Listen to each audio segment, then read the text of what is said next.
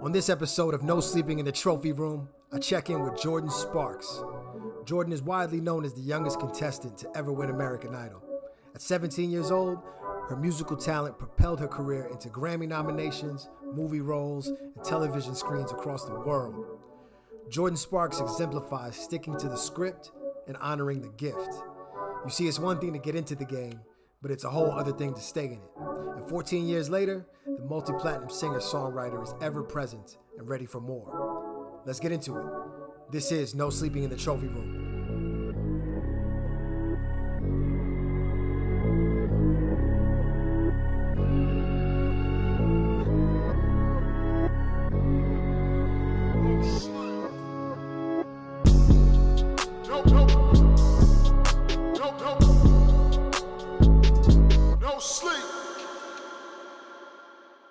What up? My name is Los Antonio. Welcome back to No Sleeping in the Trophy Room, the conversation fueled by motivation, experience, and truth. And I'm extremely excited to be joined by my guest today. I am here with Grammy-nominated singer, songwriter, actress, TV host, mother. I am here with the incredible Jordin Sparks. Hi. Jordin, what's going on? How are you? I'm good. I'm glad to be here. Man, I'm so excited to have you here in the trophy room. Thank you so much for taking the time. Yeah, of course. I need this. Yeah, we need this. Yes, I need it. So Jordin, we are here in Miami, Florida, at Miami Athletics. I brought my good friend Justin here to come bring us through an amazing workout. Justin, talk to us about this gym and the workout that we can expect to go through today. Man, so here at Athletics, we are an athletically centric sports and wellness, health and facility. Man, we focus on the 4 E's: the education, experience, the enjoyment, and the overall just engagement of the client. So man, we're gonna break a little sweat, have a little fun, you know, on the athletic side of things. But yeah, it's gonna be fun. In that order, man. Yes, sir. Thank you so much for that. So Jordin, are you ready to get to work? Ready? I was born ready. Let's go. Let's go. Yeah, let's go get it. Hey, look, we're about to get to work. You guys keep it locked right here. This is No Sleeping in the Trophy Room. This is the best time, like, it's kind of become one with the environment. Yeah. You get kind of just like get in the atmosphere, get the mojo rolling, get the vibes up a little bit. Kind of calls it's like the awakening period. I feel everything cracking, everything stretches. Take some deep breaths. Because I really like to, I'm one of those people like, once I go, I go. Yeah. You know, it's either all or nothing. So she really encouraged me. Her name is Massey, and she's incredible, and she really encouraged me to use a foam roller. Dana, my husband, does as well. He works out almost every single morning without fail. Yeah. And so the foam roller is his best friend too. But you know, at the end of the day, you know, we're winding down, watching a show with our little boy or something like that. The foam roller is a really easy thing to just pull out and use, you know, while you're kind of in a resting state as well.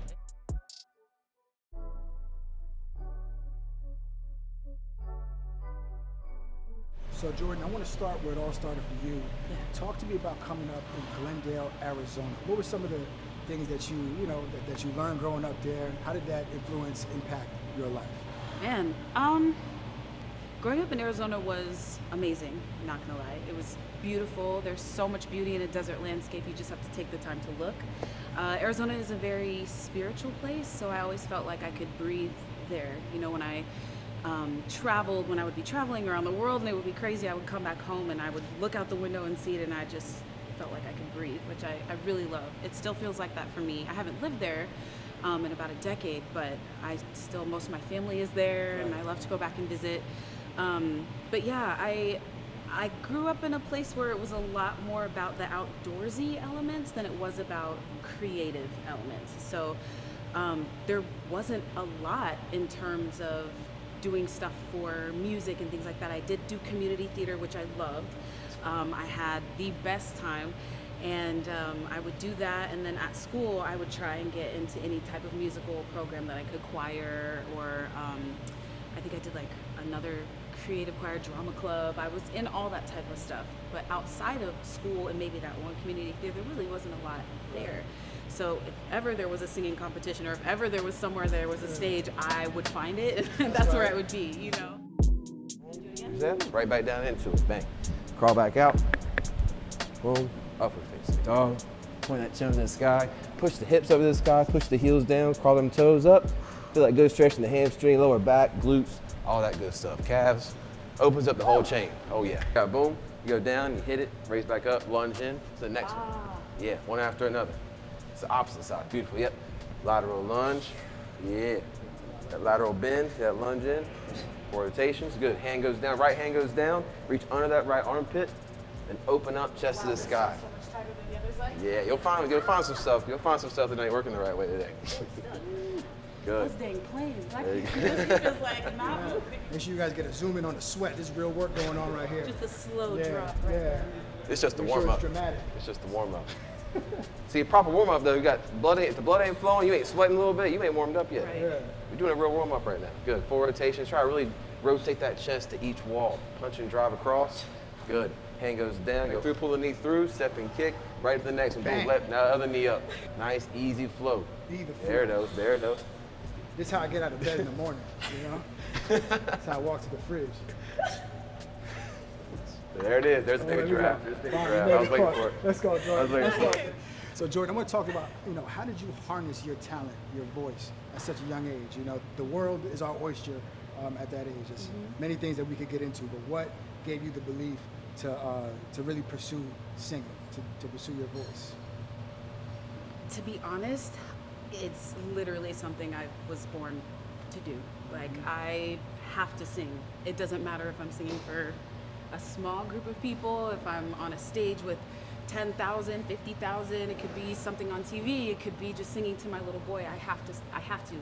It's in my bones. And so when I was younger, you know, sometimes when you're younger, everybody is kind of like, oh, that was so great, da, da, da. You never really quite know if they're saying it because you're actually good at it, or if they're just doing it because you're a kid, right? And so it was about, I think I was about 7 when I realized that, like, oh, they're not just saying this, like, my voice is actually good.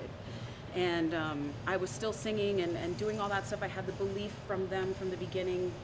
My dad knew. He was like, my girl's she's gonna be a star, you know, she's gonna be somebody. Yeah. And my mom was just like, yeah, let's do it, you know, why not? They both really helped both my brother and I pursue whatever it is that we wanted to do. And I think having that belief and then knowing just innately in myself too, I knew that my voice was special. It's a gift. Like, I didn't do anything to get this. I haven't taken voice lessons.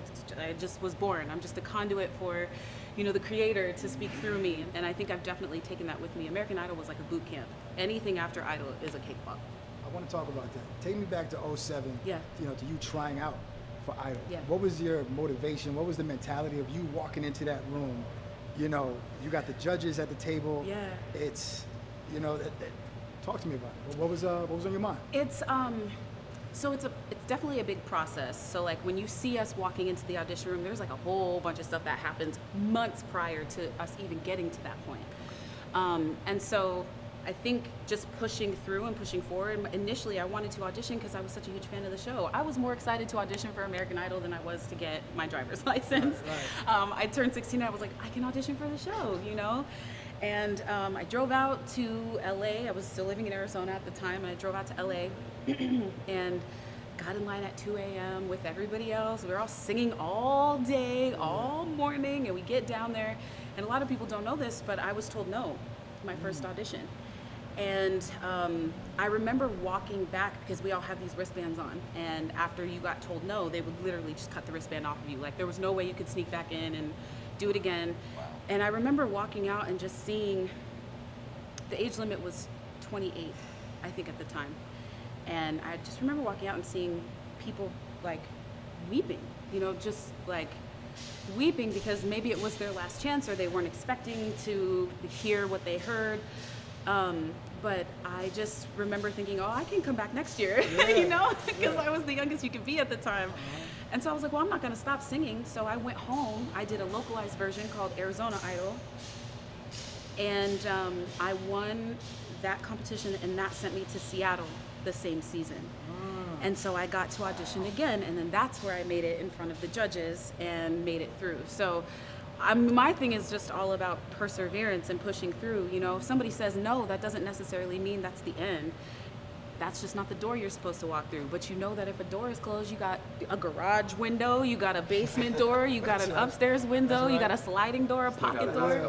Listen, you have there are so many different ways. Like, our journeys are not linear. They're just crazy. Justin, I think it's about that time to get back to work. We're about to get back to work. You guys keep it locked. This is No Sleeping in the Trophy Room. Good. Come back. You have to rip those hips around. Really rip those hips around. There you go. Good. Your golf swing. Raise up, big extension. Boom. Throw it down. Slam up. Throw it down. All right. Throw it down. There you go. Raise up on the toes. Boom. Pull that chest down. Good. Baseline. This your time to get a little bit of anger out of your body. Something that's making you a little mad this week. Half coming through. Hold Get on. your ass still in there. Let's go. Good. Good. That's the one. That's the one. Beautiful. Beautiful. Beautiful. Put those hips around, those. Put those hips around. Bang. So Jordin, Yeah. your debut album sold over 2 million copies. Yes. You know, I want to know, what are some of the pros, and I'm not going to say cons, but what are some of the pros and the learnings of having such success at so early in your career? Man, to be honest with you, I don't know how to answer that question. Yeah. Only because Idol was such an unconventional way to come into the industry, and there's no blueprint. And there were 5 seasons before me, and some of the winners did amazing. Some didn't quite reach a lot of heights. Some people who weren't winners reached greater heights. So for me, looking at that, I was like, well, there's no blueprint. Anything could happen. And I'm so grateful for the support that I had and continue to have. Because I mean, the industry has changed so many times since I got in, and it's changed in so many ways, the way that we are able to interact with our fans, the way we can create our own content, the way we can really show things at our own pace and our own time, the way we want to, as opposed to the other way around, which was, I mean, they still have it that way, but the label's choosing when, and they've got their schedule and the whole thing, which is fine. It definitely works. But I mean, I'm really grateful that I came into the industry when I did, because right now, you could have something today and tomorrow nobody's even, worried or thinking about you, or, they forget because everything is so quick now. And I'm just really grateful because I still have amazing fans. I still have people who, want to know what I'm doing and, are interested in hearing my voice still and wanting to hear me sing and, know what my thoughts are on certain things. And I'm really grateful to be able to have that, because not everybody has that. Mm-hmm. Absolutely. And now, 15 years in the game. Yes.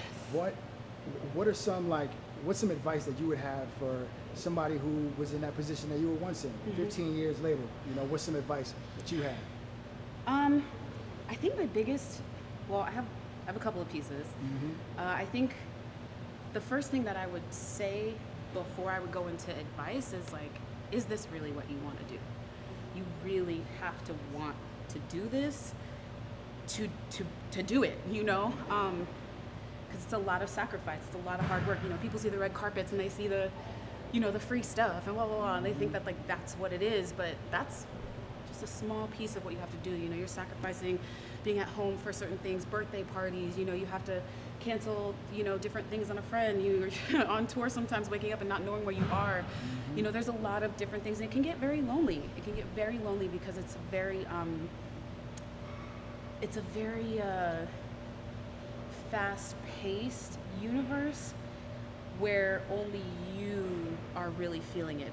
You have people around you, but they don't know. And I think that's why athletes and entertainers really have a love for each other, because it's very similar. You're on a team, but you still have to mentally be strong yourself in order to make the whole team work. Right. So there's a lot that goes into it. So first I would say, okay, make sure this is really what you want, because if you don't, then you're gonna be miserable and be in a life that you don't want to be in. My second thing, after if they say it's yes, is okay, be on time. Please respect other people's time. Be kind to everyone, because you never know what people are going through, what battles they're going through. Or if maybe they even have a similar situation to you, but the same people you see on the way up, the same people you're going to see. That's right.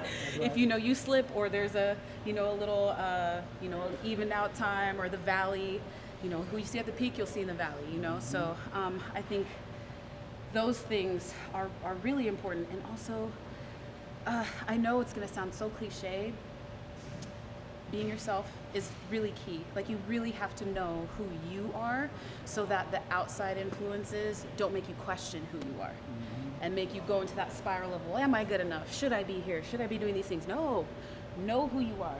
stand firm in that because the world needs that. The world needs who you are. And then, man, I'm sorry. There's just a lot of things because I'm like, come on. You guys got to listen up. Jordin Sparks is dropping unlimited gems right here. No sleeping in the trophy. Listen up.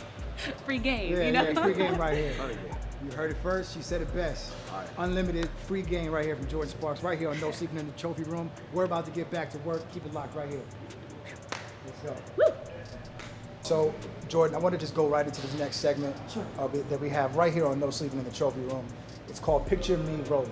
Okay. So what I did is I went through your Instagram. I selected some. Yeah, that's a lot of pictures. Some photos. Yeah, you've been on there for a while. I'm trying to archive them. I'm so sorry. You were an early adapter on the platform. I was.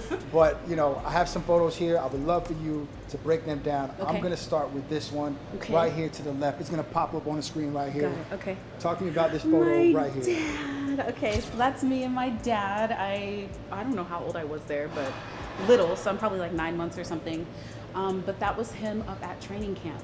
Wow. He was going to training camp for the Giants. Oh, wait, no. Not the Giants. The He might have been Cowboys? in college there. No, hold on, I gotta think. Yeah. 89. Yes, so this was ASU. Arizona State University. Go Yeah. Sun Devils. And so my mom showed me this picture, and this was a picture that she took of him. Actually, I don't know if it was a sports photographer or if it was her, but she brought me up to training camp, and that was just him cuddling me, and we still make each other laugh and smile like that. Like my dad is amazing. He's the sweetest man in the world. He'll make you feel like you've known him forever, like he's your best friend. And watching him actually really helped me for what I do now. You know, he played football. We moved every year, twice a year. Was always the new kid during the season. You lived in Jersey for a little bit too, I right? lived in New Jersey, Ridgewood, Wyckoff, Roseland, Riverdale. Are you a Giants fan on the low? Maybe I am a Giants fan. Let's go Giants. I have an allegiance to the Giants, okay? Let's go. I do. There you go. I'm a Cardinals fan because I was born and raised in Arizona. So, you know, when they're not playing each other, it's all they're good. playing each you other. know? You go Man.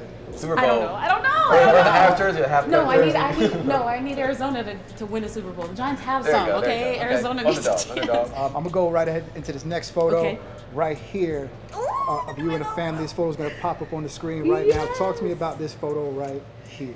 It's a lovely photo. I know, it's so crazy. And it's so weird to even say this sentence, but this is where we basically introduced DJ to the world. So weird. This was a People magazine shoot, and it was Dana's first time like really seeing a big photo shoot type thing. It had been a long time since I had been in one, and then we had DJ, and I was a little bit nervous because there were a lot of people around and he was so small. Right. But yeah, we did the thing, and look at him, he's just looking at the camera smiling. He's I just loving can't it. take it. I can't take it. He's exactly like that now. He's just big smile, and he's got such personality, but this was a big deal. He was about, let me think, he was just a couple months old when we did this. So he literally was like, just had his little socks on and then was chilling. But it was a great day. And the pictures, I mean, I will cherish them forever. So Jordin, I'm gonna go right ahead into this next photo, this last photo right here. Talk to me about this photo right here. My medal. Yeah. My medal. So I ran the LA Marathon in 2017. Yeah. Oh, Lord. Hey, come on now. Yeah, for real. That one easy. That one easy. It was not. It was not. It was not. The church I was going to at the time, the pastor was like, "I'm gonna run. We're gonna go with the group." Okay, cool. That was like in November. I was like, "Yeah, we're gonna run. We're gonna start training." And we trained once. We ran around the lake one time, then just kind of forgot. And so Thursday before the marathon comes up, and I go to church and I see them. They're like, "Hey, are we gonna see you on Sunday?" And I'm like, "No, you're not gonna see me." And they're talking to me, and they're just like, "You can do this. Like, you can." Every single person is like, "You can do this." And then I realized I was the only person telling myself that I couldn't. And I was like, no, that's not gonna happen. No way is that gonna happen. So I was like, I will see you there at 4:30. No training, no nothing. I woke up on Sunday morning, got my number, and you made it happen. And I did it. Yeah, I you did made it. happen. You made it happen. Just thinking back on it, huh? I made it happen. Listen, you know what the legacy runners are, right? Yes. The legacy runners are 60, 70, 80-year-olds, and I was like, that's where I'll be. That's right. I was just like this, but I did it. I crossed. We went from Dodger Stadium to Santa Monica, and I stopped maybe twice, once to tie my shoe and once at mile 21 to like stretch my hamstring. But other than that, I kept moving. That's 7 hours and 45 minutes, I crossed the finish line. They were tearing it down. I said, don't. I was screaming. I was like, don't you dare tear that down before I get across it, because it was an 8-hour limit, right?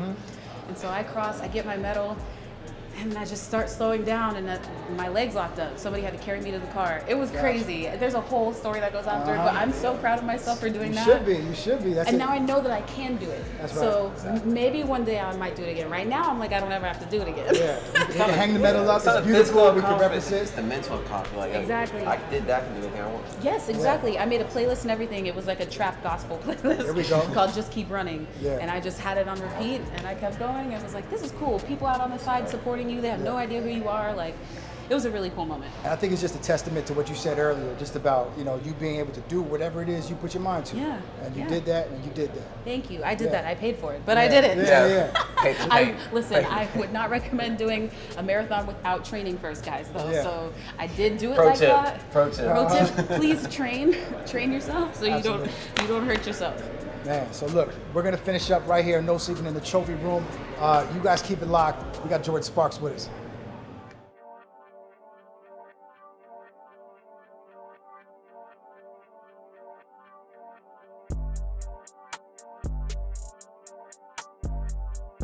Here we go.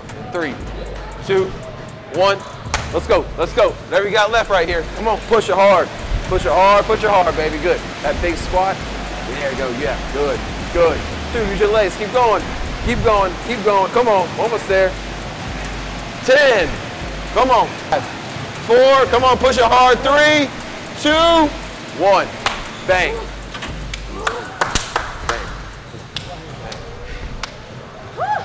That's work right there. That's work.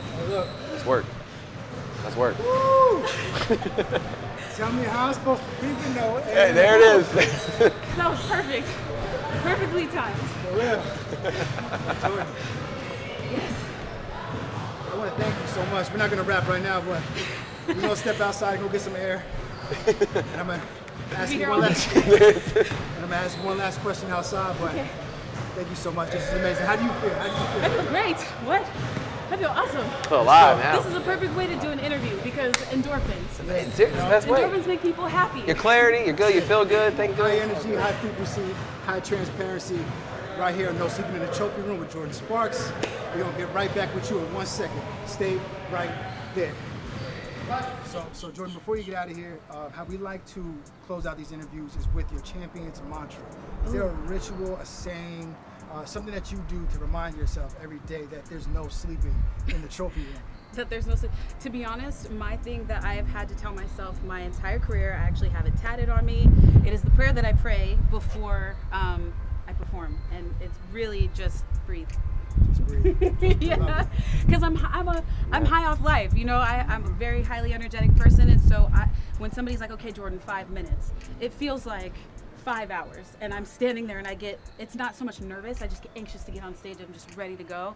So I always have to tell myself to breathe and to calm myself down. And I think for a lot of people, if we just took a breath, a lot of different things could be solved or taken care of in a different way if we just took that breath first. So definitely breathe in all situations and all circumstances. Make sure you breathe and give your body a second to just be. That's amazing. Yeah. Can I borrow that? Please. Just breathe. Just breathe. Just breathe. Just do it. Man, so Jordin, Simple, but it helps.